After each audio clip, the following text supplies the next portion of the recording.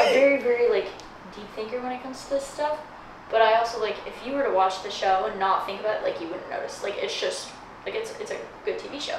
But if you sit there and think about, like, really, like, the underlying meanings of it, it's like, I never would have thought about it. It's kind of one of those things, like, I never would have thought about it that way if it wasn't explained, you know? I'm the same. It almost kind of ruins it for TV shows for me because I watch it and I see those things and I'm like, oh, here's what they actually meant. But that's the thing. It's like it doesn't ruin it. And like I was literally just about to say that I think that is also my quote unquote issue and gift at the same time because that's how I watch movies. That's how I watch movies. That's how I watch TV shows. To where that's why I have to watch them multiple times because I have to watch it with a different lens.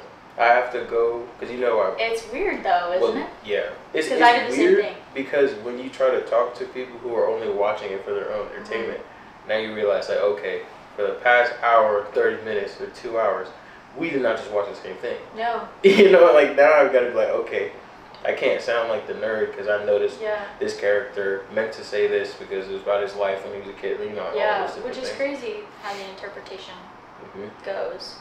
And I always thought it was because when I was in high school and stuff, I took like all advanced English classes, like lit, and so we would read like certain sentences. They could be talking about what's this character's favorite color, and the professor would be like, okay, well, what does this like? What is he actually saying through this? Like the symbolism, the foreshadowing, what's he all trying that to stuff. say with it? What's the deeper meaning? Yeah, exactly. That's what I like. And now when I read stuff or I watch movies, it kind of like ruins it. Not ruins it, but I see it differently because I'm like, oh my gosh, like he's talking about this and it's relating, like in Supernatural, he's talking about this, it's relating to heaven and hell, but he's actually talking about like different sides of like morals that he has and stuff. And people, like my sister will watch it, she's like, he's talking about this. And I'm like, no, like, listen to it.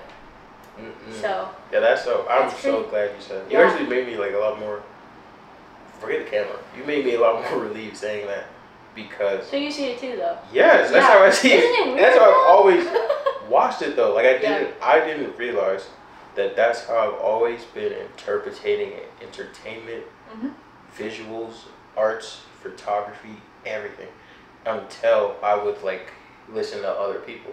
So I'd be like, how did you like it? Or how did you like this? What did you think about that? And I have to like see their response. And of course, majority of responses is usually just how they liked it.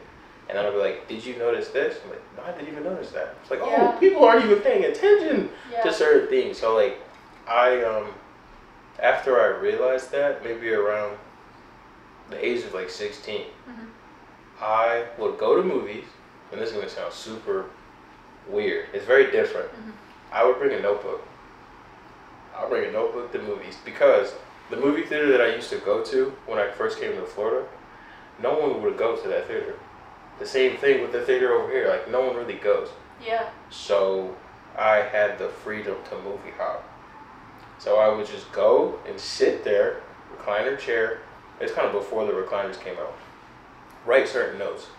First, the movie goes through. I'm like, okay, what colors were in these scenes and what was the director or writer trying to say with these colors? Why was this specific person wearing this kind of attire? Why do they all, like, there's all these different details, colors, and what do they mean? All right, watch it back. Cool. Why, when they're talking, which side of the screen is this character on? What is the framing? What lens are they probably using? It's like, why does the background look so blurry with this lens? When they back out, you can see everything. And so, of course, learning the camera, it's like I already was like ahead a little bit. So I'm like, oh, you just turn this down. Like F2 makes it blurry and stuff like that. You see, that's how I got into the camera so easily.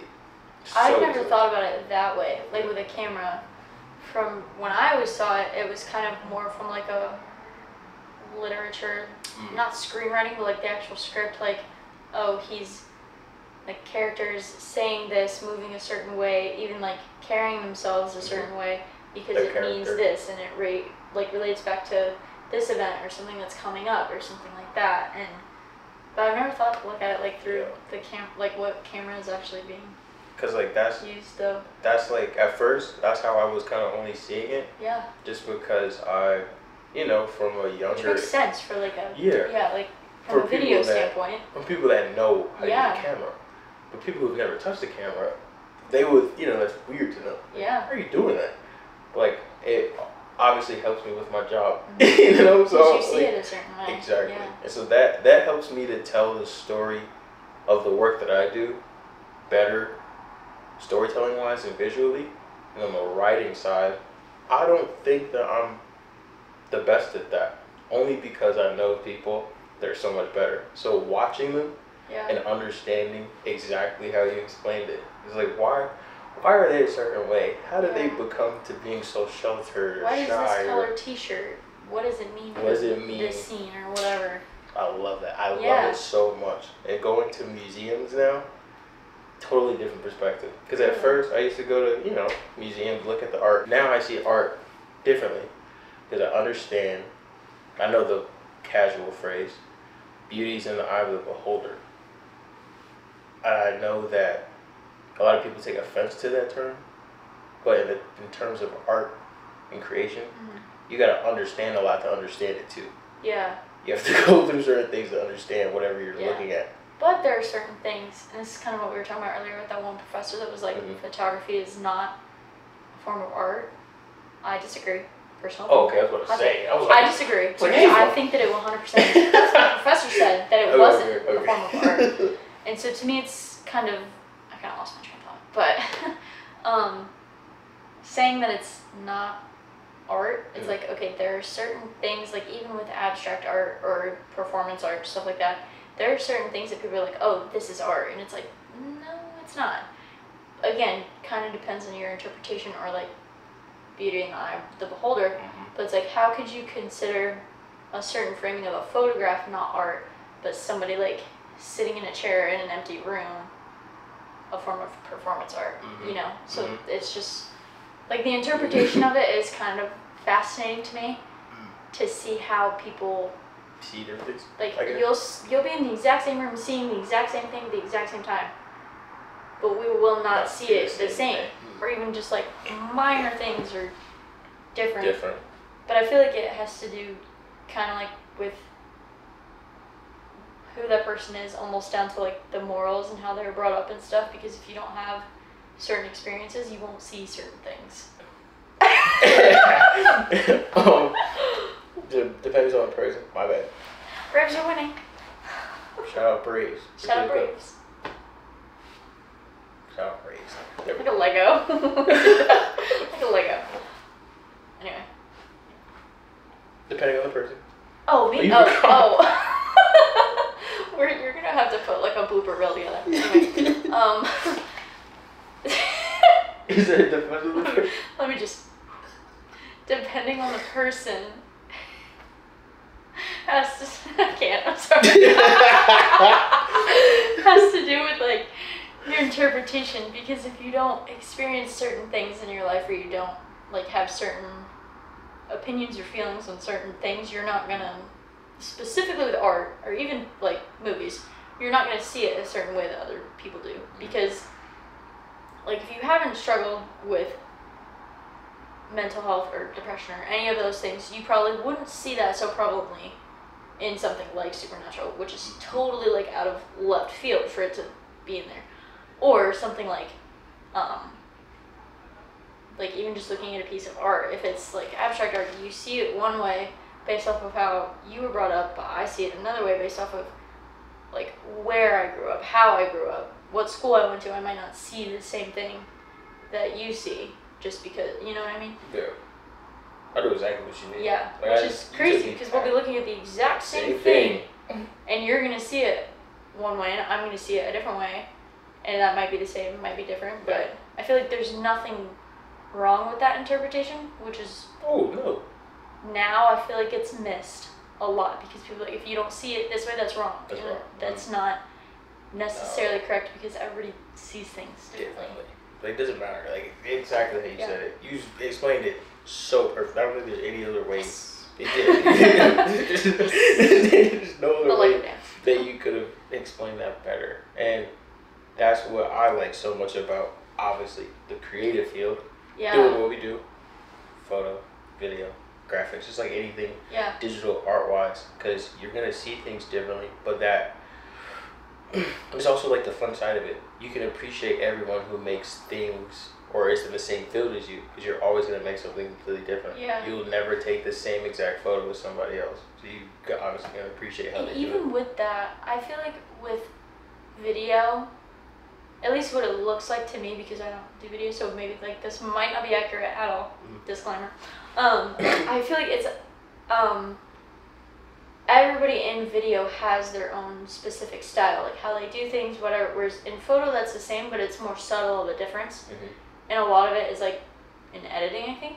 But it's not so much of a competition with photo, because at least the way I look at it, it's like a me versus me thing, not a me versus, oh, their photos are better than mine, my photos are better than theirs. Like, it's a, my photos are better now than they were this time last year and the year before that. Can't wait to see how they're going to be ahead of time. But again, like, I feel like that's also up to interpretation, because I might see a photo of mine and I'm like, oh my gosh, this is so much better than what I did last year. You might see the last year's photo and be like, this is much better than what you did this year. You know, it's not like a comparison kind of thing. Yeah, it's you against you. It's actually, you actually hit it right on the money. I'll explain this, and this is something that I've definitely realized. And for anyone else in the comments that is either videographer, cinematographer, please let me know. Please let us know. I would like to know.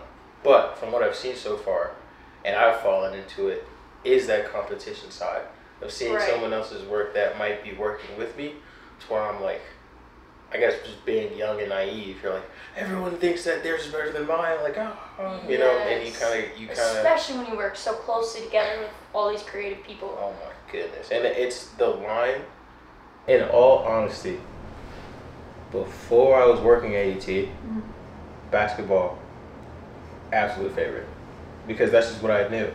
I grew up watching, you may know them, I don't know if you do, like Hoop Diamonds, Ball is Life, Overtime. It's like all these different pages that were dedicated to high school, college, just kind of overall basketball and like recruitment and like all these different AAU players, all these big names. That was before NIL became a thing. But doing that, in kind of the area that I grew up in, the DMV, Maryland, PG County, Maryland, basketball is huge there, like gigantic. It is, I wouldn't say the mecca of basketball, but a lot of the league respects the DMV just because a lot of talent comes from there. So growing up there, knowing the names that went from the different schools in the area that I was from, that go to different high schools, they go to the league, basketball is like the thing that a lot of people there like. Basketball, soccer. So coming to UT, volleyball. I did not like. I haven't watched volleyball, like a volleyball game, you know. So at first, I don't think I want to name call him, but the person that had my job before that I came in needed a lot of help. He was the only person doing it, so he would usually be off doing his own thing, or you know, something maybe that would pay him more. So they were like, okay, first sport that's up, volleyball and soccer. So at the time, the soccer team loses, you don't really need to worry about content like that. But volleyball is winning. But the issue was, it was like, at first, there doesn't seem to be like a lot of fan engagement. You need more people on social media. Like, what is the thing that you could record for volleyball? Since the only way to get a point is, you know, like, you know, so that was the issue. It was like, how do you make volleyball more appealing to people who aren't necessarily watching the game? Right. So it was like, okay, now everything that we talked about earlier about the detail, writing, I was like, okay, I know all of this stuff. How do I apply this now to sports? There's a lot more that goes into it than I think people think about or realize. You have no clue. Especially when the real video, the edit, whatever, is so good. It's like, yeah, there's so much that goes into that, which is what makes it honestly like 10 times better than what it would be if you just saw, like, oh, that's a cool video. You know? And so what I'm about to say is going to sound very nerdy, but it makes sense to a lot of people that are behind the camera. Sports, in its own way, is also art. There's an art form to it. There's a technique. There are different ways that you have to play certain sports. And there's so many ways you can do it too. For each sport, there's so many ways you can like tell that story. Yes. And I think that was the most fun part of it. Not only learning the game of volleyball, but also one, obviously, because I'm a handheld person. I don't own a gimbal. I liked being able to track movements and doing it with my hands to where people were like, how did you get that shot so steady? I was like, I know how to hold the camera in a certain way to where it's just like completely stable, to where I don't have to use like stabilizer after or something like that. One, because I want to be in film. So if I know more of the camera, if I'm better with my hands than like mechanical machines, right, that makes me more valuable to someone else that is doing handheld on the set. So if they need a cinematographer, if they're kind of upset, like, oh, this footage is too shaky, like, yeah, nah, you steady hands, easy. Like, I already have that advantage over somebody else. And it took years. I did some I weird can't things. do anything. Even pictures, I can't do anything without like the balancing up, because I like will take a picture like this. I'm like, oh, that's straight, and it's not. It took years. I have to balance everything afterwards, because really? You know the little green thing that you put in the middle. I constantly have to keep mine on because See, I don't even know what it's called, but I constantly keep it on just because like I do not have steady. Like I'm so shaky, zero equilibrium whatsoever. So I would not be able to do film specifically for that. I was thinking of it, where it's always like the little green thing. The little green thing. I feel you. That was me at first, but like that's just like, I enjoyed shooting that sport, and I also enjoyed knowing the players that were playing. Yeah. Because to me, and to probably any other camera person that like really appreciates the art, appreciates the craft, appreciates the career field, storytelling is a huge part, obviously, of film. Right. So for me to know the real person that is playing the sport that I'm recording, especially volleyball, because that team, they're amazing every year. They're amazing people, amazing girls. Love them. So knowing them off the court made it so much more special, actually recording them and trying to put so much more emphasis on like what song kind of, you know, uplifts this video, what song kind of, I don't know, matches their personality, like what actually fits them. And honestly, from my standpoint, I'm bringing more personality out of them, learning them more, helping the people that don't know who they are understand them more. That is a fun part of my job. I love it. So like, shout out to Tampa VB. Good luck with the season. Oh yeah, they're killing it so far. Killing it. No pun intended. No pun intended. That was good. They're doing good. I have such a hard time doing tennis, like doing anything for tennis. I can't tell you the first thing about tennis. I never watch tennis, don't like tennis or anything. The first time I ever did shoot tennis, I hated it because I didn't know what to do, where to set. Like, you know, when you've never seen it before, it's difficult. And whereas like with something like baseball, you can, I hate using baseball as an example because it is so simple, but basically like if I'm watching like somebody like in the infield, whatever, I've got the camera focused on them, I can tell where the ball's gonna go based off of the sound it makes off of the bat. So I don't have to watch where the batter is. Say that one more time. Wait, really? I never. Say it one more time. I don't ever watch the batter. Like if we're in the infield, I don't have to watch the batter or the pitcher because I can tell where the ball is going to go based off of the sound of the bat. What? So yeah, because if you hear it, and which kind of sounds like a little crazy and stupid. And I said that to Zay one time, and he looked at me like I had 6 heads. No, but he was like, "What?" But I said, "Yeah, watch." Wow. And it was, I remember specific. It was focused, and I had it focused on second baseman, and I could hear where it went. And he slightly turned, and you can also tell by like body movement too.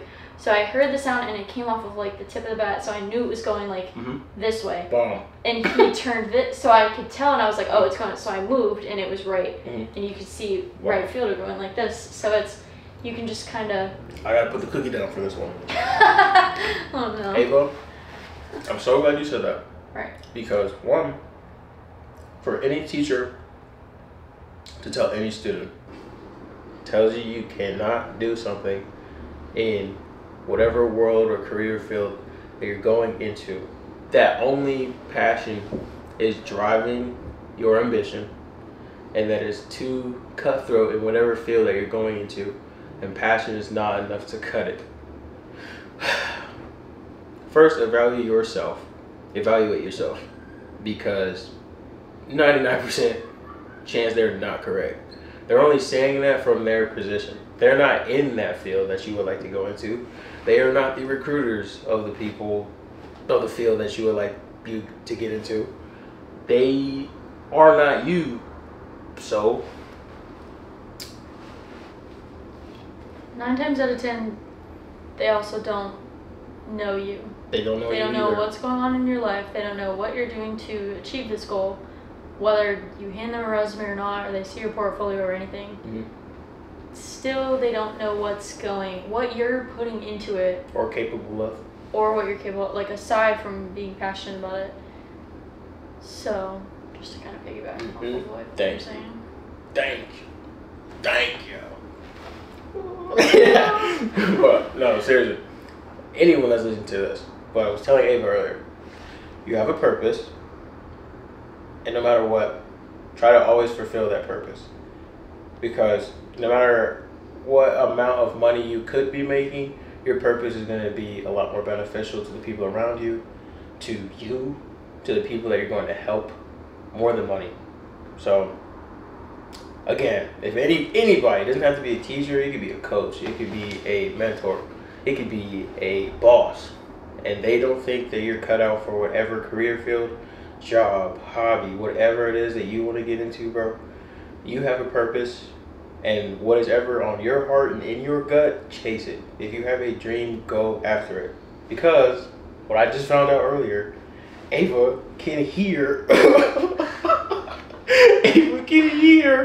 where the ball's going to go after it's hit. To me, that's astronomical. But the fact that she eats, sleeps, breathes baseball, she already has that advantage over other people who can't hear that or who don't listen for those things. That's amazing. And that is a gift that God has given her to pay attention to. There's probably people who play baseball that don't even do that or don't know that or don't have that trait. So Ava, do not let anybody tell you that you can't do something. Because most chances are you probably can. You also have to consider the source of it too. Where that advice is coming from, who it's coming from, and who it's going to. Because 9 times out of 10, if it's like professor's boss, mentor, it's not going to be so much of a jealousy thing.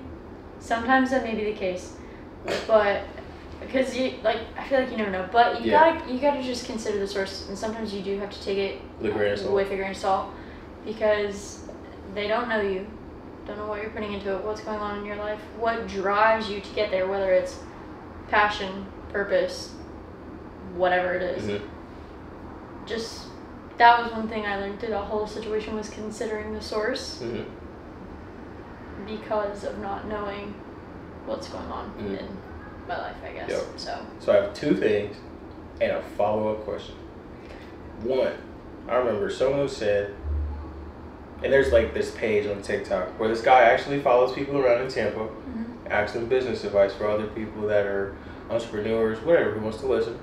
One guy said, don't ever take financial advice from someone who is not making more money than you. I was like, whoa, that's like such a good, you know? But it's kind of the same thing with the field. right. What kind, like if someone's trying to belittle you, or maybe they don't see your potential, maybe like you said before, they don't know you, they don't know what you're made of, and they can only see so far into a field that you're trying to get into. They only know so much, and that's why I put the limited thinking. Yeah. They probably don't want to go into the field that you're going to. They don't know how the hiring process works. They don't know how marketing or PR or advertising or the type of things that they actually look for photography. So listening to someone who doesn't even do that or wear the shoes that you wear wouldn't be the smartest thing. So I know it's a lot of motivation behind that, trying to like prove them wrong. But the second thing was, I have a really close friend.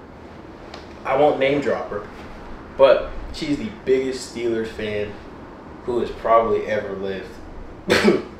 Shout out to you. She knows who I'm talking about. Biggest Steelers fan I've ever lived. And she's definitely going to get to her dreams, aspirations, goals, and watching her understand her gift and her knowledge of her favorite team, she has had the opportunity to work there. And just watching her go from not knowing if she should do it, not knowing how she could do it, not knowing if she was capable of doing it, understanding her purpose, understanding her gift, realizing she always had it in her. Which takes a lot. It takes a lot. Like, I'm so proud of her. That's awesome. So proud of her.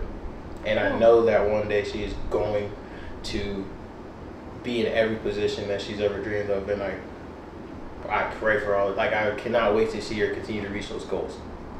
But I know something from my perspective as a man in sports and that works around sports. How is it for you, a woman in sports? I know that I hear a lot of controversy, just talk. But of course, from my angle, it was not going to be as serious. What are some things that you have faced or heard of other women facing that are in sports that may be just like a misconception or that definitely need to be talked about? Okay, I feel like it's the whole thing about women in sports is getting better. Because there are a lot of organizations like on Instagram and stuff, like the Sports Girl Club and Women in Sports, and there are multiple podcasts for it now. Good. So it is definitely getting better, but I think since it is like a male dominated field mostly, which like there's nothing wrong with that, but it is kind of even like getting back to being told that you can't do it and considering the source. It was kind of like weird from a man's perspective to hear that as a woman, like being told that, because they don't want fangirls. But you said what was some things like I've seen? Just kind of seeing it like through social media and hearing other people talking about it, I guess. Because I haven't really like yet faced anything major with it, but I think you do see a lot more, especially like on the creative side, it's a lot more male dominated, but also the women who I see that are in it don't push out as much content as the men do, but when the women do, it blows up. Like, it goes crazy. So I do think it is getting better, but it is still like a lot of it on first glance is they'll put you into a certain category, especially depending on what sport you're looking at or what sport you're passionate about or whatever. It kind of gets put, like they put you into a category. Like a box. Yeah. Like to kind of say, even if it's based on, like before they even see your portfolio, see a photo of yours, like you kind of are already put into a certain category, I guess. I don't really know if that answers the question. I know too. They kind of label you. They pre-label you and predestine what they already think about you before you even can show what you're capable of. That is unfortunate. And of course, me saying it as a man, as a male, I might get backlash, whatever. But you don't know what you're talking about. But I'm only interested because. But you're willing to see the perspective. That's what I'm saying. So it's not, and I'm not like saying complain like, oh, like this is so much harder for girls than this or that. Like, not saying that at all. Because if you work for it, and if a man works harder than a woman to get there, whoever works harder has the talent, needs to get the position. It shouldn't be something based off of that. It shouldn't matter. Unfortunately, it does. But I do think certain organizations, especially now, through like sport management classes and like it becoming a degree and stuff like that, is getting a lot better because it's being talked about more. And you can you're seeing like more female coaches rising. There's more female teams. Like they're starting to get not close to the same recognition or like watch time as the male sports do, but working in sports, it's kind of coming through a lot more. And the cool thing about it is you'll see it's a lot of like women in sports supporting women in sports. That's good. So that's kind of the cool thing because it's its own little like mini network inside of the big network that's kind of like promoting other people through it. So that's so good. That's so good. Sorry, I totally cut you off. No, but you didn't. No, you didn't at all. Actually, you did not. I was heavily invested. I not even just me. I'm pretty sure more men need to understand that as a whole. And it's so funny because any man that speaks up about any of those issues either get ridiculed, called out, whatever. You know, you already know what comes with it. But my perspective of that as a whole has already been so different because the women in my personal life has helped me to get to every position that I've been at, to where that in most cases I didn't even realize. I was like, oh shoot, that is a struggle. Like there's an extra wall that you guys gotta break through, and I'm like, that's not fair. Like I didn't realize that until I got to certain positions, and I'd be so confused of like, why is he getting treated that way, or like her content is so much better than this person's, but this person's getting told more, getting more opportunity. Like I don't, it's hard to grasp. But now it's almost like right out of the gate before you even get the position or get the interview or anything across the board, like collegiate, professional, minor, like whatever. You have to. I've kind of felt prove myself before I do anything. Whereas with others, it's like, oh, I just walked in the door, I haven't even shot anything yet, and I'm already kind of getting considered a little bit. Instead of which, again, like if you have the talent to be there, you absolutely deserve the job. Doesn't matter what you put the you work do to in. get there. If you put the work in, whatever. I think that whoever gets the position, it should be based on that. It shouldn't be based off of one thing or another. Putting the work, so putting the hours, taking showers.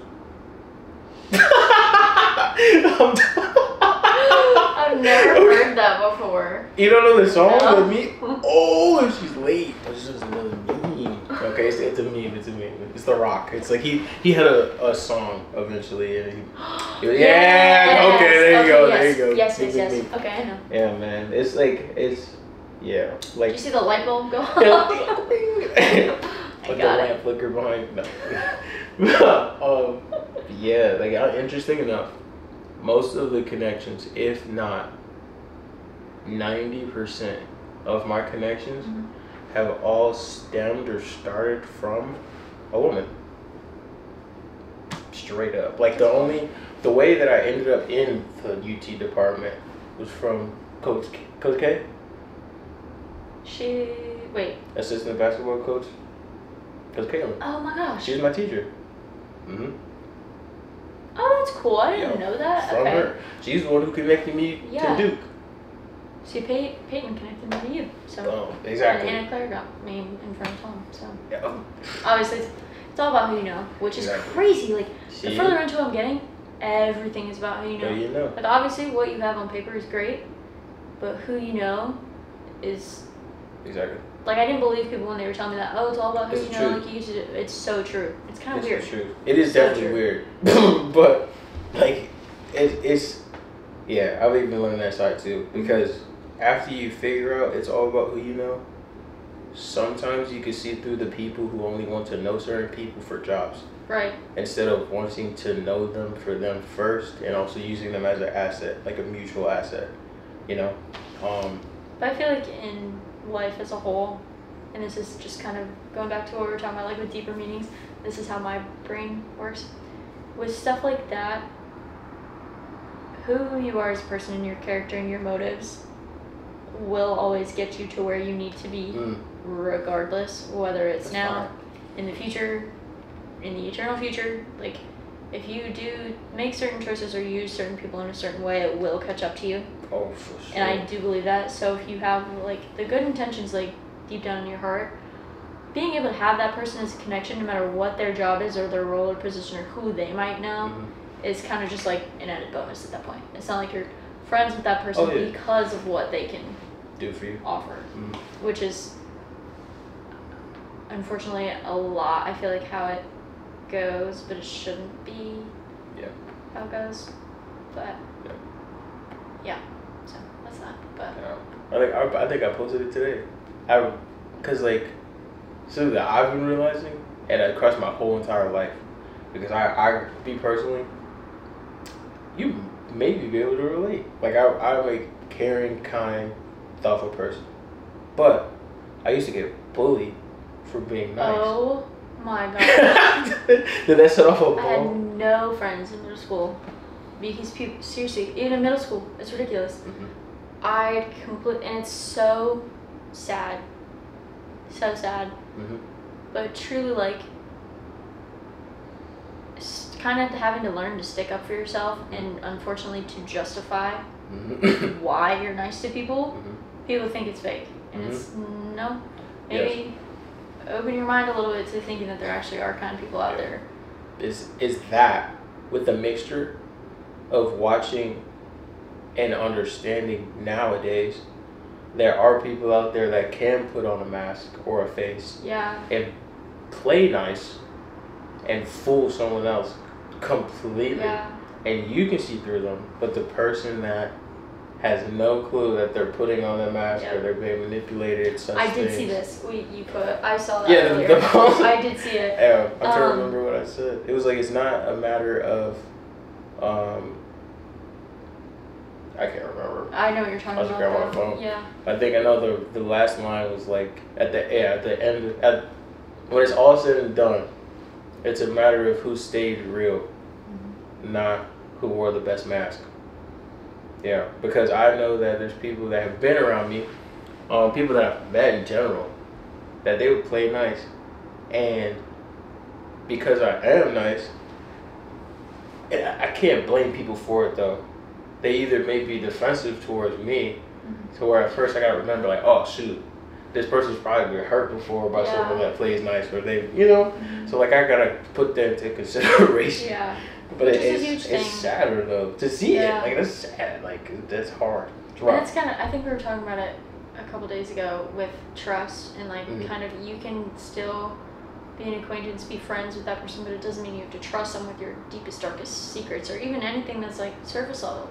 Yep. You can still have interactions and stuff, but they don't necessarily need to know like full access. My life story, But at the same time, that doesn't mean like I'm putting up a wall in front of everybody. Like, I'm still going to be who I am, but I just, obviously with friends that you have like deeper connections with.